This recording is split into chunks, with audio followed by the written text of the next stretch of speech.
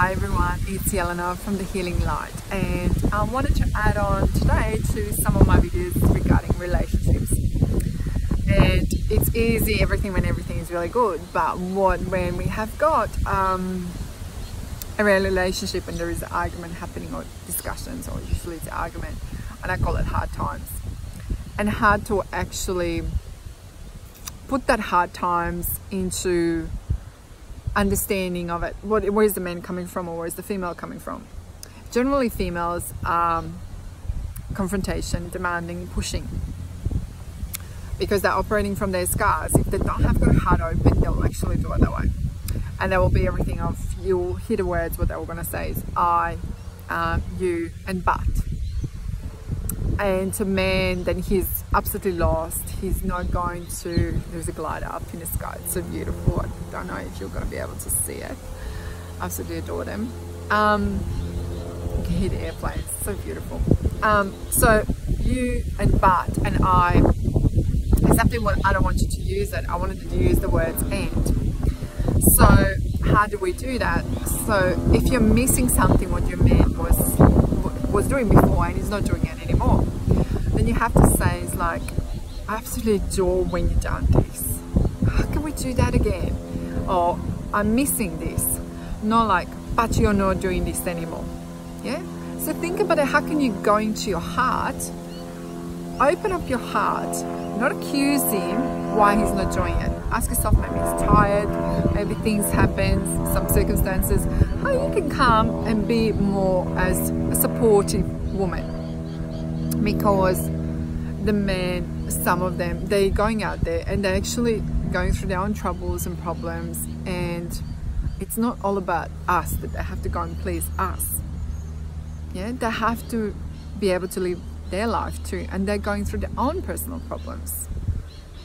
So ask yourself, what's happening with him? How can I help him to go through the things what he's doing? And some of them, they will not want it to have our help. They will just want us to be calm and collected and operate within a heart, and that they know that we're holding on to castle, our house, castle, as a strength, and it's not moving, and we have got what it takes, because he needs a little bit of time to recuperate or recharge, or whatever the words you wanted to use.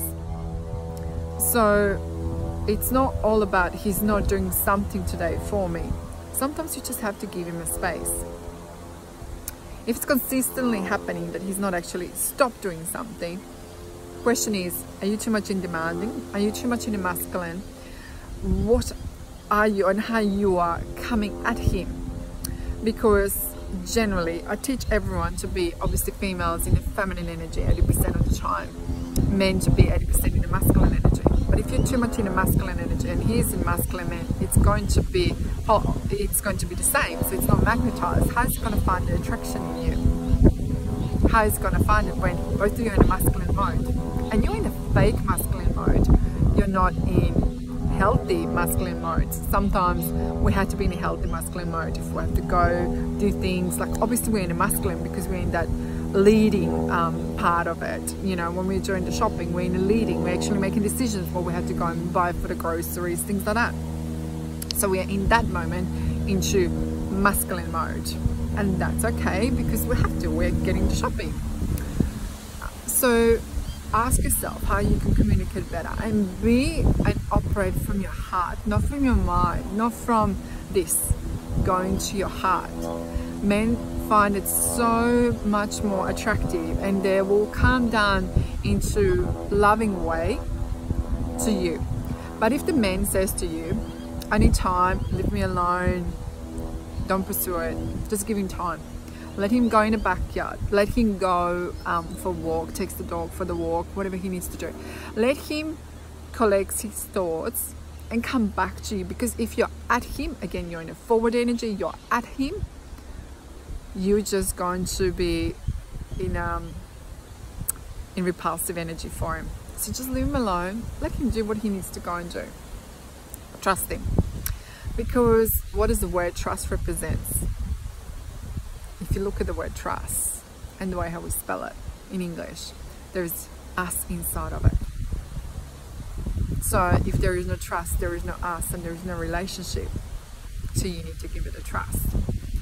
If you have got a trust issues because you've been hurt before and betrayed and all of that stuff, when we're starting a relationship or when we're starting something, what do I always say is like, set up your boundaries, know what you want. And that's why it's so healthy before you start up the relationship, that you actually know what you want, what is your boundaries, what you're going to stand for. You can go on my website, you can download my freebie. It's all about the boundaries. What is your negotiable? What is your non-negotiable? So go to www.healinglight.com.au. And what is your non-negotiable? What is your negotiable? What you're going to stand for? Is he going to be able to talk to other women? Is he not? Like, do you want him to scream and yell? So it's like verbal abuse, emotional abuse. What are you going to stand for? What are you going to allow to happen? And if we don't actually know what we want, how is it anyone going to know how you want to be treated? I really want you to take pen and paper, write it down. What do you want? What is something that you can negotiate about it? Is it about, I don't know, food, things like that, like which side of the bed you're going to sleep? I don't know, things like that. For some people it's important, for some people it's not important. So like, we'll have got our quirky things we like. Or is it something that you're going to stand with? How and what you allow, and how and what you don't allow. But if you don't talk about it, if you talk about it in 2 or 3 months time, well, you're kind of forming this relationship, then after 3 months he's going to say to you, or she will say to you, it's like, you never told me this, how am I supposed to know this? Which is so true. How are they supposed to know this? Express it, but express it in a way of saying, this is what happened to me in the past. You don't have to kind of express what and exactly what it is that it happened, because you don't want to talk about your past partners with your current partner. So, but you can say like, I had these issues, this is what happened to me, so this is kind of my scar, and please understand it, but I'm aware of it, that I've got a scar for this, but this is where I'm coming from. But you have to not allow that scar to give you way of saying like, yep, I can do whatever I want, so I can explode because I've got this scar. You have to work with it. You have to work with it. If you've been hurt before, that new person, if you express to them, this is what I want or expect, this is kind of what I stand for, then he knows.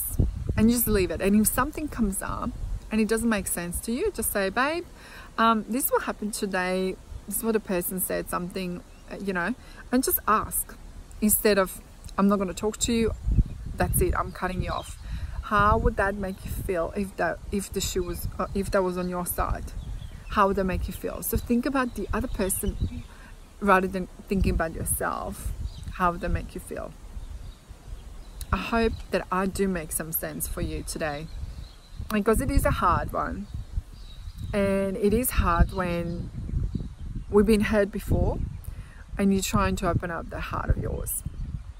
It really is. It feels so painful and so scary. And the things which are coming up the most scary for you is the ones where you have to work on them. The ones which you have to work on them. For me, it's trust and betrayal. What happened to me in the past. So it's like when somebody does something to you, or betrays or cheats on you, or things like that. And that could be just simple as what some of the, you know, doesn't have to be physical. It could be something that are just like chatting to another woman and things like that. It's like, that's to you is cheating. So therefore you'll have that scar of not being good enough and not standing up for yourself. Maybe you allow some things to happen longer than you should, and then you're feeling guilty about it, and you're just like going, okay, I don't want that to repeat. So if you don't want that to repeat, you need to speak up. But speak up from your heart. There is a difference between the mind and heart. Go to the nature, go pen and a paper, sit somewhere in a park and